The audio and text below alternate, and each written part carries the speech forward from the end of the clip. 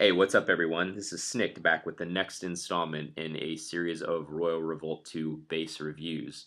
Today we're going to be looking at Yusuf12, 1100 trophy base.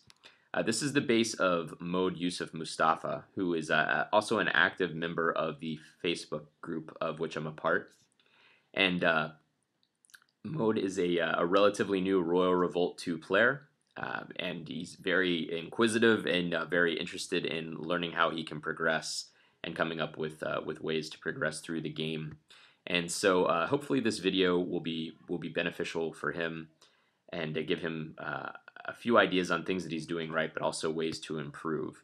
So what we're going to go ahead and do here before we get into the raid proper is just take a very brief look at what I'm going to be bringing to the raid, because this is quite a bit different for me in that I'm using a vastly overpowered hero to attack this base. But I think that will give us the luxury of some time to be able to work through the base slowly, and we'll get some good comments in there about tactics and different considerations for Yusuf's layout. So I'm looking at what I'm going to be using. These are throwbacks because I haven't used any of these in quite some time. The first one is Hammer Strike, and Hammer Strike is the first the go-to spell that everyone unlocks in the game. At 7 seconds, it has upwards of 20 cooldowns that can be used, so it can be used fairly consistently as you progress through the base. It's great for taking down just about anything. Secondly, I'm going to be using Toxic Cloud. Toxic Cloud later in the game, once you get into mid-level gameplay, is completely displaced and made obsolete by Sword Rain, which is superior to it as a purpose-built crowd control or troop control spell. But at this point, individuals that are at a level with Yusuf, which is probably right around a level 35 to level 40 hero, the only purpose-built spell that they have for taking on waves or taking on troops is Toxic Cloud. And that has a tiny range at 2.4. It's a dot spell or a damage over time spell, so it does deal out its damage over time. That can be a benefit because it can actually end up touching more troops than the instant damage of Sword Rain can, depending on how you place it. But because of its small range, it can't reach across barriers and into parallel paths the way that Sword Rain can, and that's where it really falters a little bit later in the game. So we'll see how that works out in practice in just a moment. Then also, lastly, Firestorm. And Firestorm is a spell that right now in the spell progression or the upgrade progression of the Mage Tower is probably a spell that Yusuf has just unlocked, or is a spell that some of the individuals that are at his level, again right around a level 35 or a level 40 hero, are probably unlocking.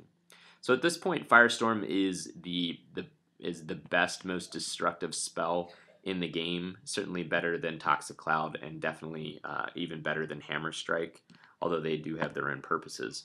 But a lot of individuals at Yusuf's level will be using Firestorm, so we're going to have a look here. Even though mine's insanely overpowered for this base, we're going to have a look and just consider, in principle, how susceptible his base may be to fire damage, because the novelty of the spell, and a lot of people have probably been looking forward to upgrading and getting this spell. So most individuals that'll be raiding Yusuf at his level are going to have this in their spell toolkit. So we want to see how well his base is suited toward defending against Firestorm.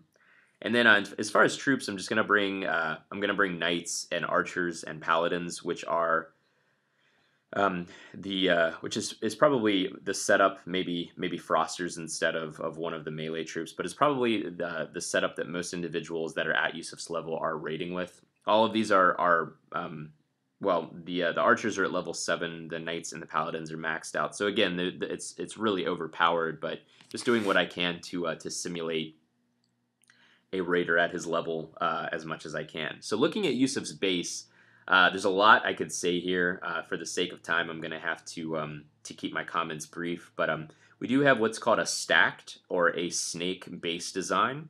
I've also seen it called an intestine. But all of those names are pretty apt for what's going on here. So what happens is you have a series of really sharp turns. You have three major hairpin turns or 180-degree turns And what ends up happening there is it has the effect of stacking parallel paths or parallel portions of the overall path on top of one another. So you have this really tight-knit, kind of congested layout design, which does have its benefits, especially at this level of play. I am a fan of it at this point in gameplay. Later on, it'll actually become somewhat obsolete and more of a liability. It's not an ideal base design once you get into mid to high level gameplay for a few different reasons. But at this point, it actually can fare pretty well. And the principal reason for that is that the ranged DPS, or the ranged waves that are coming down out of the base itself, can shoot across the barriers between these parallel paths and attack the oncoming hero and the oncoming units relatively unopposed, because Toxic Cloud's low range at 2.4 can't really stretch effectively across those barriers to attack the ranged DPS that's attacking you as the raider. And so that's where this base design really shines. Once Sword Rain comes on, it becomes a balancing act, because it's a matter of whether or not the waves, the ranged DPS in the defender's waves is strong enough to outlast, or has enough health to outlast the Raider's Sword Rain. And there comes a point right around Sword Rain level 7 where the Sword Rain is going to one-shot Pyromancers and Arblasters, and certainly Archers. And so it becomes a big liability at that point, and that's where the use of this base design really begins to phase out.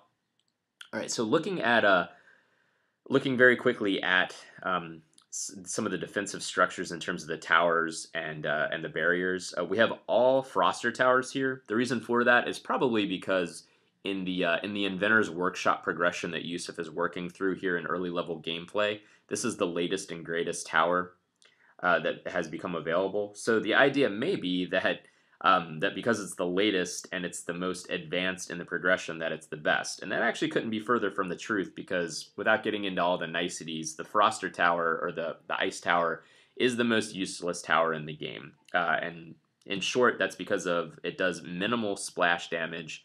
The ice damage that it does is next to nothing. The slow effect that the Froster Tower generates to slow down the hero and the raid doesn't seem to be all that effective. Certainly not as effective as what a Froster deals out. And again, it has hardly any range whatsoever, and so it can't shoot across any of these barriers or across any of these corners.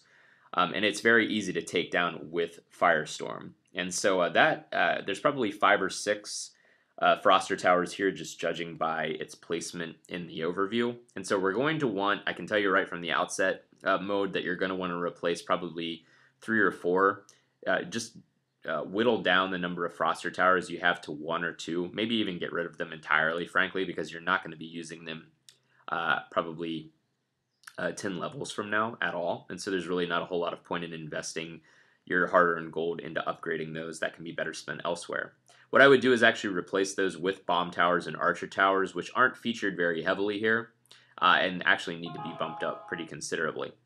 And then also, a couple other things that stand out before we get into the raid are barriers. So you have a blockade, and then you have 5 spikes, and that's interesting. I would like to hear your thinking behind how tactically that has some benefit, because I'm not discounting that it does. But what I would say here is that on the blockade, you only have 1, and I would advise probably getting actually bringing out more barricades, because barricades are much cheaper than blockades, and their upgrade cycle takes a lot less time, and so you can actually level up your barricades relatively inexpensively and much faster than you can the blockades, especially with the gold that you're getting at the level that you're at.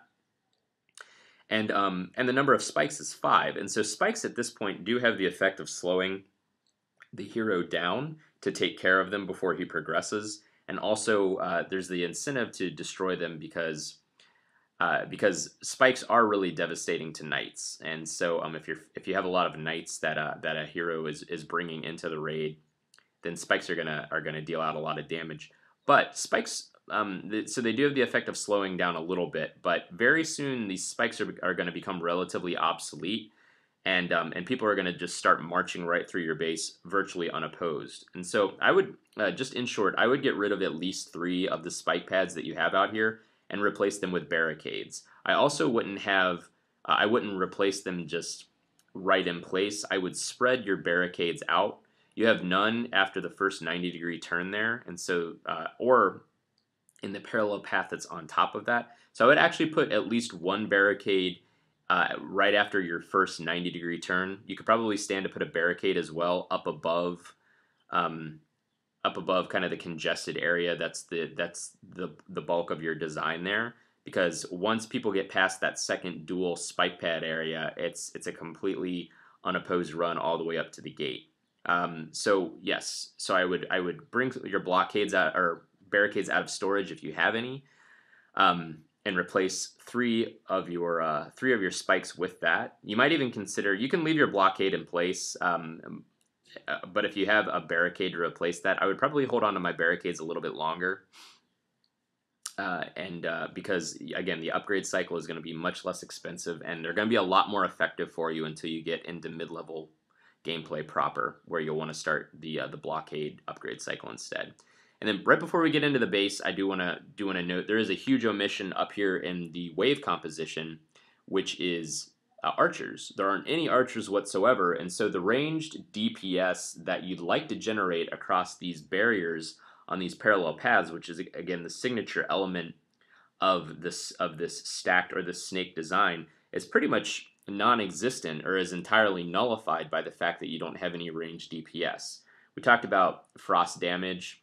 The benefit of having frosters in your waves is that it does slow down the raider and it does slow down the progression. I am a big fan of having 1 froster per wave, but I'm looking at this and I'm thinking that you probably have at least 2, and so the effect ends up becoming somewhat redundant because the ice damage or the slow damage or the slow effect that's put on the hero and on the troops doesn't stack.